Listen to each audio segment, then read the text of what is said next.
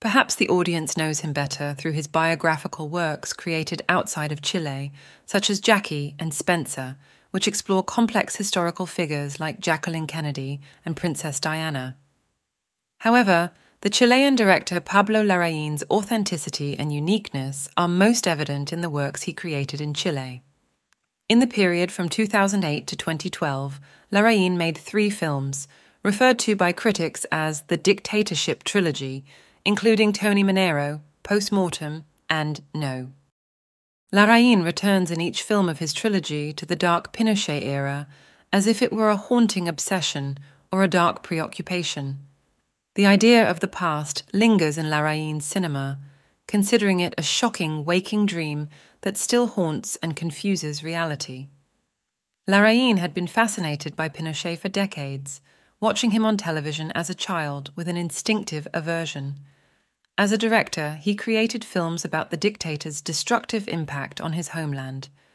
Larraín acknowledges that Pinochet is the main fuel in his creative engine, unable to imagine the kind of profession he would have pursued if the man were not present.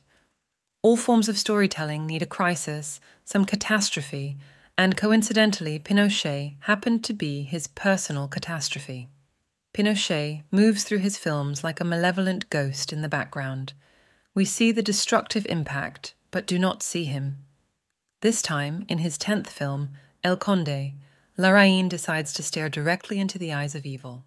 Larraín builds his film narrative, co-written with Guillermo Calderón, around the reinterpretation of Pinochet Jaime Vadel as a 250-year-old vampire, faking his death and escaping to a dilapidated estate in the Patagonian countryside. Facing an existential crisis, the Count, as he prefers to be called, decides to stop drinking blood and renounce the privilege of eternal life.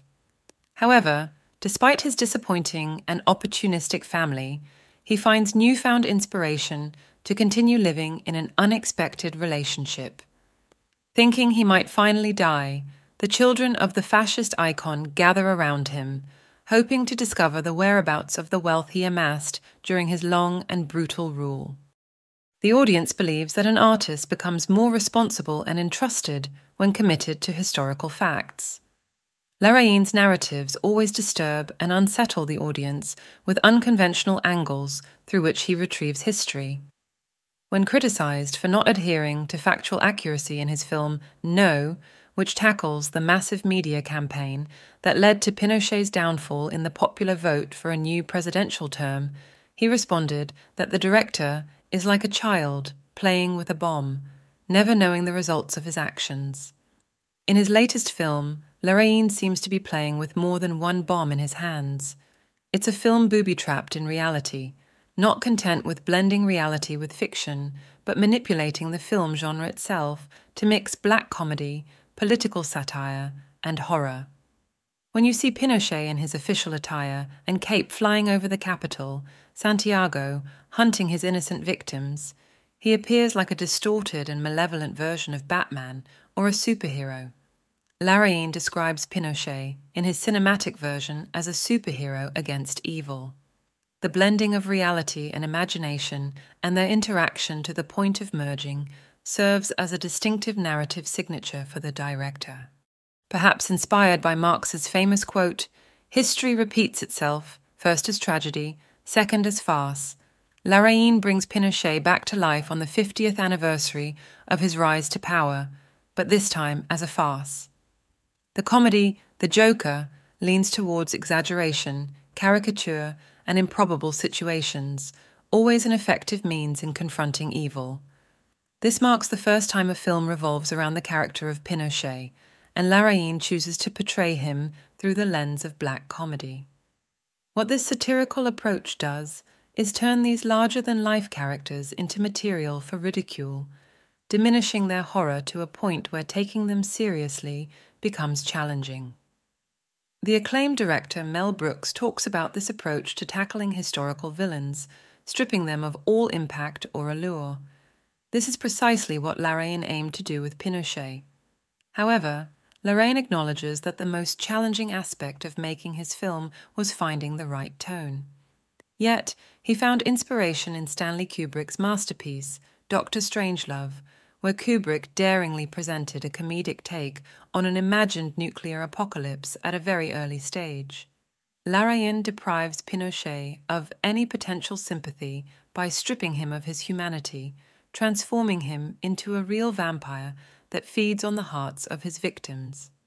One comedic touch in the film occurs when one of Pinochet's daughters talks to a nun who secretly came to perform an exorcism ritual on the Count.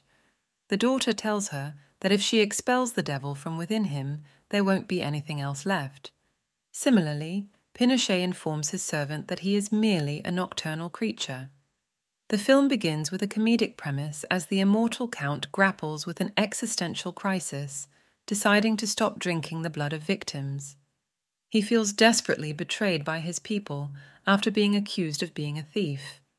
Pinochet remarks that he would prefer to be called a murderer than be accused of being a thief.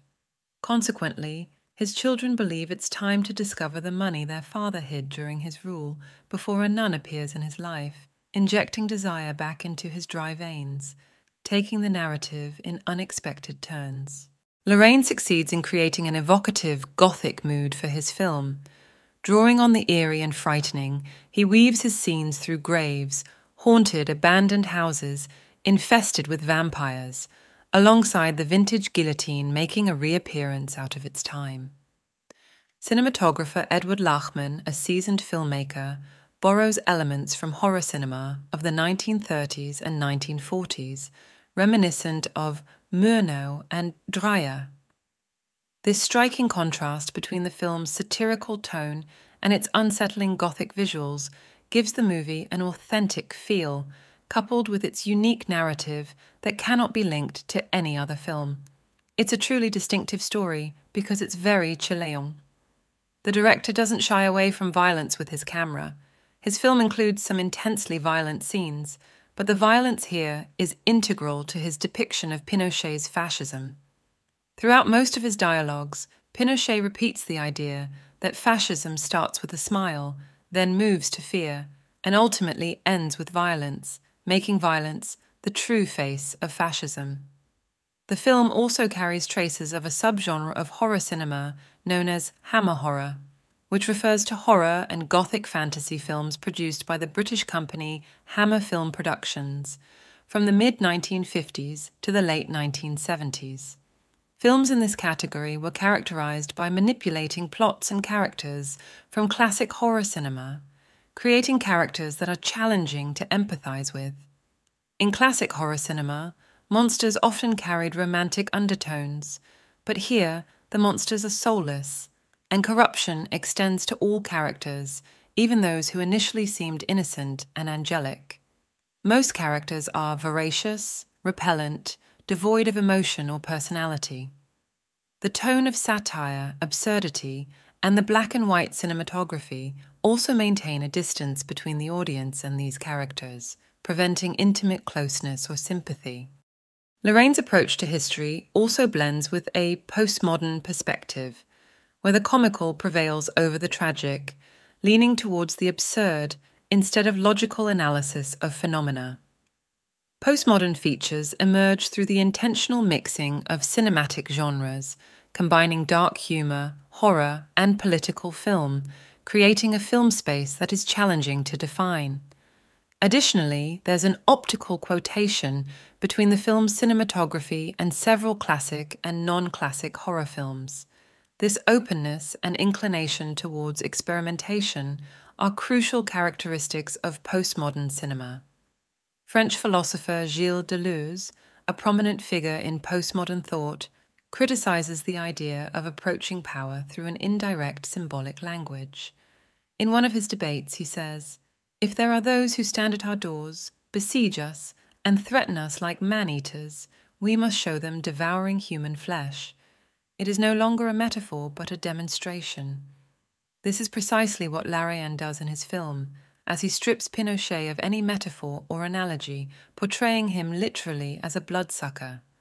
We see him tearing open the chests of his victims, extracting their hearts and consuming them or blending them to create his favorite drink. This liberates the meaning and intensifies the reality.